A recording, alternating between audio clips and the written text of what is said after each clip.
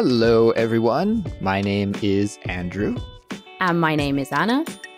And you're listening to the Culips English podcast. Hello, listeners. Welcome back to Culips. This is Chatterbox, which is the Culips series for intermediate and advanced English learners that features natural conversations between native speakers about an interesting topic. Today, I'm joined by my co-host, Anna. Hey there, Anna. How are you? I'm great, Andrew. How are you? I'm doing fantastic as well, Anna. And I think we have a good episode for everyone here today. We are going to talk about life hacks. Yes, something I'm really obsessed with at the moment. So I'm looking forward to sharing some of my favorite ones. Yeah, me too. I have some life hacks that I'll share with you and the listeners, and I can't wait to find out what your life hacks are as well, Anna. Perhaps they might just change my life. I don't know. We'll find out. But before we get to our conversation, we should let everyone know about the transcript and study guide that's available for this episode for all Culips members. And following along with the guide while you listen, everyone, is really the best way to study with this episode. And by becoming a Culips member, you'll not only support us and keep allowing us to make English lessons for people all over the world, but you will have a toolkit that will help you to improve your English communication skills. So to become a member and to get the study guide, just visit our website, culips.com. We also wanted to give a shout out to our listener, Sarah from Chatterbox, who left us a lovely review. And you said, "Hi, I like your podcast very much. It's super useful and full of new things!" Exclamation mark. The variety of topics makes it easy to learn and you never get tired of listening. Thank you so much. Well, thank you to you, Sarah. That's a lovely review.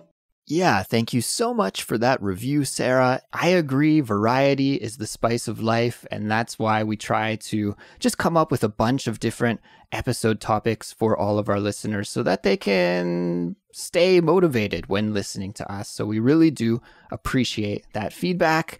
And listeners, if you could help us out by leaving us a positive review and a 5-star rating on Apple Podcast or whatever platform you use to listen to Culips, that would really help us out and allow more English language learners from around the world connect and study with us. And even if your podcast app doesn't have a rate or review option, then you could always hit the like button or subscribe to us on that app. That would go a long way as well. All right, Anna, all of the business is out of the way, so I think we can get on to today's topic, and we're going to chat about life hacks. And I think probably the best place to start is by defining what a life hack is, because probably this expression is new to some of our listeners. So could you break it down for us, Anna? What exactly is a life hack? Life hack, I guess the first thing to say is this is an informal expression or term which has kind of appeared over the last few years. And a hack is something which makes you achieve something easier or quicker or more efficiently. Mm-hmm. So a life hack is just something that makes your life easier, quicker. Maybe it makes you more efficient, more productive, more economical. Any of those things can be considered a life hack. And of course, life hack has many different categories. We can talk about cooking, technology, beauty. There's many different types of hacks. Hacks about anything that can make your life easier. Like you said, it's almost like a shortcut, right? Just a better way to do something that will result in you being more productive or more organized or something like that. It will have a good result. At the moment, I'm obsessed. So as I get older, I like to be very efficient and very productive. And I get like a lot of satisfaction out of things being very efficient. Like I really love that in my personal life, actually, more than in my professional life. But I just love organizing things. I love finding, for example, the perfect box to put something in. I just love it. So I've been obsessed with watching life hack videos on YouTube and learning about little tricks that other people use to make their lives a little bit more efficient. Most of the life hacks that you watch then, are they about staying organized and being organized, like in your life or business, or what kind of hacks are they exactly? Yeah, so some of them are about learning ways to do things that perhaps you never knew. I'm going to give you a typical example, okay? Sure. I was watching a video that said most people use bin bags incorrectly. So most people, you take a bin bag, you open it, you put it on the bin. But actually, this is inside out. Oh, really? Okay. You have to turn the bin bag inside out. You have to put it on top of the bin and then push it in. And I hadn't realized that my whole life I was using bin bags inside out. Not really a life hack, I have to say. It doesn't really make my life much easier, much more efficient. But now I'm using bin bags the correct way. So this is an example of a less useful life hack, I would say. It's almost like a life lesson. A life lesson, exactly. I love that, though. Yeah, I never knew it, that I was using bin bags the wrong way. I was like, I had absolutely no idea. And also I was using tin foil, the way that you rip tin foil in the packets. I was also doing that wrong as well. So I learn about all these funny things as well on these videos. But I also like learning about productivity hacks. But I think for those types of things, it's super personal. I don't know about you, Andrew, but I find those types of things, it's really difficult to have one rule for everybody because everybody has a very different life, different job, different ways to be productive. So what are your life hacks for being more productive? I'd love to know that. Well, I'll get to those in just a sec, but before we move on, I just wanted to take a step back for a second because I love how you used the expression bin bag, which is so UK English. In fact, in Canada, we would say garbage bag or trash bag. So I just thought I would point that out to our listeners, that that's a big difference between North American English and UK English, bin bag and garbage bag or trash bag. So I have to give a shout out to a YouTube channel that I just randomly came across one day, actually on the Culips YouTube channel. I was doing some maintenance of the channel, uploading a video or something, and I got recommended a channel, and I can't remember exactly what the video was, but it must have appealed to me in some way because I clicked on it, and it was by a channel called the Bliss Bean, Blissbean. And the Bliss Bean channel is actually run by quite a youngster. I think this channel operator, this creator, is maybe a high school student or just entering into university. But her channel is amazing, and it's all about staying organized. She runs her own small business, and her YouTube channel is fairly successful as well. So she's a busy person. So she has lots of advice about staying organized, running a YouTube channel, just productivity hacks in general. So I would highly recommend her YouTube channel for anyone that wants like tech advice, for little shortcuts or apps that you can use that will help your workflow. I don't know. I thought it was kind of funny that I was taking all this advice from such a young person, like since she was a high school student. But I've learned so many good things from the Bliss Bean, so I can't write her off. I'm actually very thankful for what I've learned on her channel. That sounds like my kind of channel. Yeah, actually, I think these days she's in Spain, Anna. I think she just moved to Spain, as far as I know. I haven't kept up to date with the channel a lot recently, but yeah, maybe you'll see her walking around on the streets of Spain. I don't know. Ooh, she can give me some coaching, my productivity coaching or something like this. I think for me, in terms of productivity, none of the hacks that I use, for example, are very revolutionary. They're not very techy. The one thing I would say I've found a system that I really like. It's like a note-taking platform. People take notes, they have agendas, in many different ways. In fact, I don't really use an agenda. I mean a calendar, like a typical email calendar like most people have. I have my schedule there, but I don't really use it. I actually really have everything in my head. I'm very good at remembering everything. Yeah, I'm not really sure how I do that, but I never forget anything if I have like a specific time I say never. I don't want to put myself to that, but I'm very good at remembering my schedule. And then I use like a note-taking platform to manage my week. So I always manage on a week basis, and I try to think about what I have to do the night before. That is a huge hack, because then you wake up, you know what you've got to do. You don't waste time thinking about, oh, what have I got to do today? Or you've got an idea of what you're doing for the week, and it just helps me be way more focused and not waste any of my time, or not waste as much time. Of course, everybody wastes time. It's impossible not to, really. But that I find, that and also getting up early, that is the biggest one for me, is waking up early. Get up early, get the things done in the morning, and you've won, or you've gained 2 hours, especially for teachers like us, Andrea. I'm sure we work a lot, so you have to make the most of like whatever time you have. And I find the morning is just perfect for doing work. So I like to get up early. Yeah, Anna, I completely agree with you. We're totally on the same page there. I also love waking up early in the morning, and I find for studying or working, it's my most productive time of the day. If I can knock out a few hours of work in the morning before my wife and dog wake up, then I've won the day. Like you said, it's fantastic. Mm-hmm. Former guest on Culips, Matt versus Japan, he runs his own YouTube channel about language learning. I learned a great life hack from him. I don't know if this works on Android phones or only iPhones. I happen to use an iPhone, so it works perfectly for me. But it comes down to getting to sleep early at night, which ties into your point of waking up early in the morning. Because if you want to wake up early in the morning to work, you have to go to bed early at night. So what I learned from Matt versus Japan was about setting time limits on your iPhone. So at 11 p.m. at night, all of my apps shut down. So I think there's only 1 or 2 apps that I allow to stay open.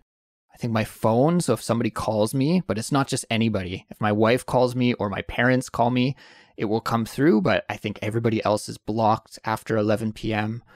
And maybe I have one app, I can't remember, my email or something. So if I get an email after 11 p.m., it's okay.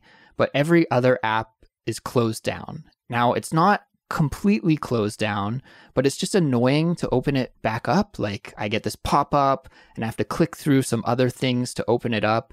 So on weekdays, usually, actually from Sunday evening until Thursday evening, everything shuts down at 11. And I find that really helps me to put my phone down and go to bed. So I'm not just wasting time in the evening.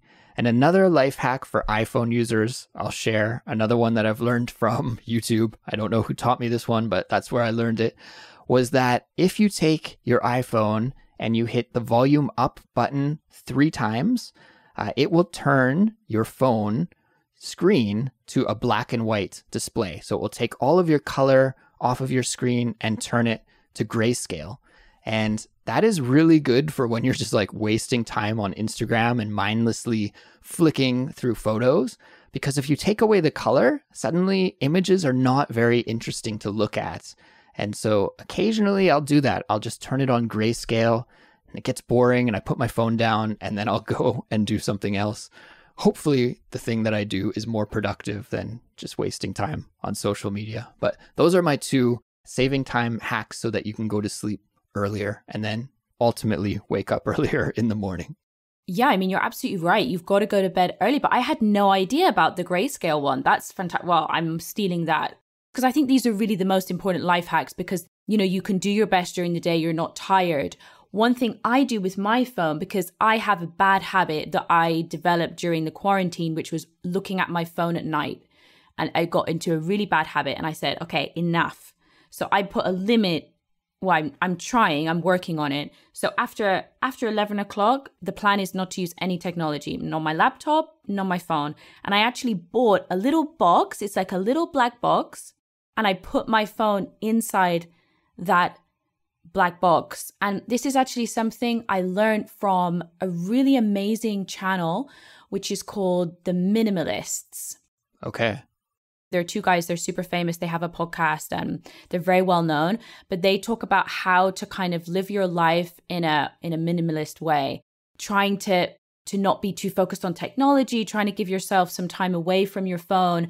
And one of the things one of the guys recommended is like physically putting your phone in a place, like a box or on a shelf somewhere, so that it's just like I don't know, I think it's just mentally it's in a different place. And that's actually worked quite well for me. And also buying an alarm clock rather than using my phone as an alarm, so that I don't have to have my phone next to me when I'm sleeping.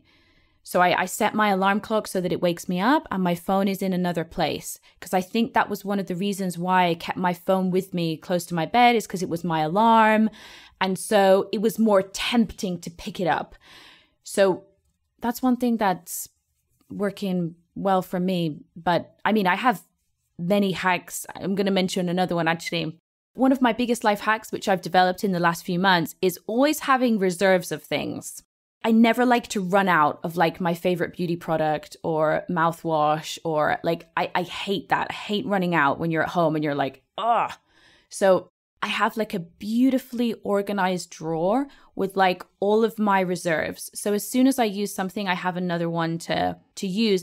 I just love it. It makes me feel so happy that I have these reserve things. I don't overstock. Okay. You're not a hoarder.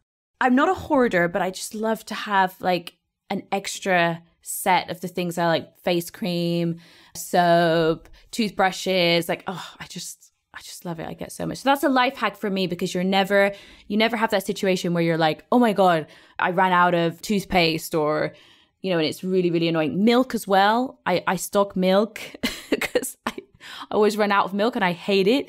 So now I have this little like section in my kitchen to store milk. Yeah, it's a bit weird, but yeah.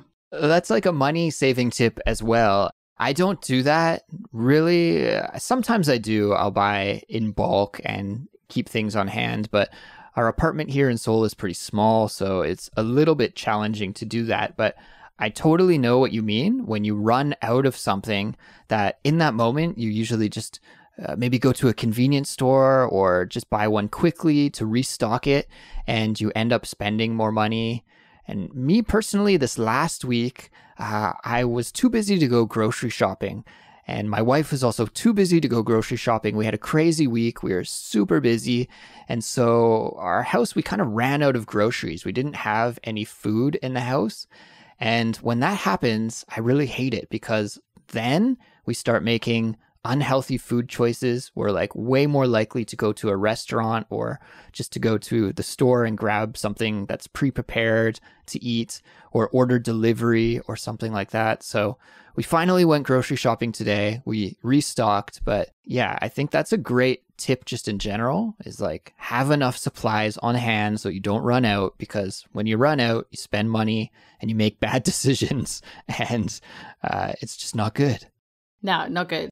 I don't know why I developed that recently. It's like only in the past few months, but I just love it, especially with beauty products, because I hate running out of like my favorite creams or anything like that. So I've got my little drawer all organized. And another thing that I really like to organize is my recycling, because I've also become completely crazy about recycling. So I actually measured, we have like a small space in the kitchen, and I measured it exactly. And I bought these like 3 boxes which fit perfectly in this space so that we can recycle properly. Because it used to really irritate me that we weren't recycling, or I don't know what the recycling is like in Korea, but you know, we have to separate paper and glass and plastic, and it was just a bit of a mess. And this is a bit of a life hack, because it means that we can recycle efficiently. And I just bought these little bags, and they're different colors, so it's really easy to see where you need to recycle. I think my flatmates thought I was a little bit crazy, but if you don't recycle properly, sometimes they check the bins and they give your flat building a fine, you know, and then everyone gets really annoyed because they're like, who hasn't been recycling properly? So they'll thank me later when we don't have any fines. Now, we have a very similar system in South Korea where we have to separate everything and organize by the kind of recycling, like glass and plastic and paper and styrofoam and et cetera, et cetera. But we have an area outside of our building, and we can just put it down there any old time. So usually every time my wife or I leave and maybe we have, a cardboard box or something to throw out, we'll just leave it down there on our way out of the building. What about you? Do you have that kind of system where you live as well, or do you have to put it out on a specific day of the week? Yeah, we have like a specific day and we have to do it after 8 o'clock, and it's kind of similar, but we have specific times. But I'm just really glad that now we can do it efficiently and it's very productive and it's not messy. I hate messy bins. So Anna, I have one more question here for you about life hacks before we wrap this episode up. And that is, these days we've name dropped a lot of different YouTube channels and creators that talk about life hacks. And we both talked about how we've watched content on life hacks on YouTube, and it's just exploding in popularity. So my question for you is, why do you think this is? Why do you think people are making so much content about life hacks on social media? And why do you think we're so hooked on learning about these hacks? Why are they so interesting to us as viewers? I think partly because we just have less and less time. We're always trying to fit more into our schedules, do more, learn more, work more. So the time that we have really to do the day-to-day things is shrinking, I think, little by little. So I think we're always looking for ways to be more efficient. And I think it is just that thing, coming back to what I said, it's satisfying. Things that are efficient and productive, it's just, you get a satisfaction from it that is just like, I don't know. I think that's why people are kind of a little bit addicted to learning different life hacks, because it just makes you feel good. Like, I feel good if I'm productive. Like, I'm like, go me. Like, that was good, I think that maybe is why people like it, that sense of satisfaction and doing something well. I think in my case, it might be almost procrastination, ironically, because I feel like if I'm watching a life hack video or I'm learning about a new way to do something, it's kind of like I'm working. It's kind of like I'm being productive, right? So I can tell myself like, oh yeah, you're working. You're like learning this new way to do something more effectively. So I can kind of lie to myself. But at the same time, if I were to just do the work that I have to do, then that would ultimately probably be more productive at the end of the day. So I don't know, maybe in my case, I procrastinate a little bit by watching this kind of content. So I have to be careful with myself not to get too into it or too addicted, because I think, these productivity hacks might ultimately end up being time-wasting hacks. And I want to avoid that for sure. That's an interesting point of view. I see what you mean. Okay, interesting. Yes. That's just me. I have a kind of addictive personality, especially when I start going down a YouTube rabbit hole. It can be dangerous, but...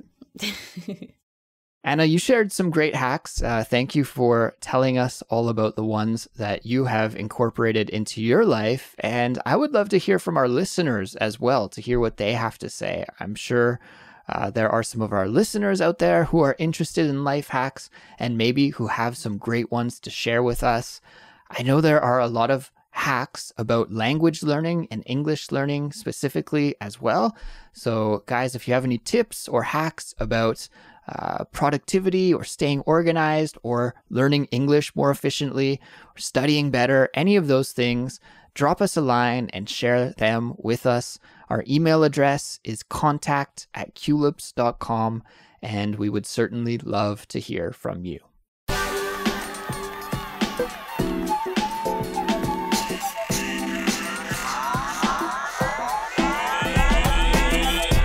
If you enjoy Culips and find us helpful for building your English language skills, then we would love it if you could support us. There are several ways that you can do that.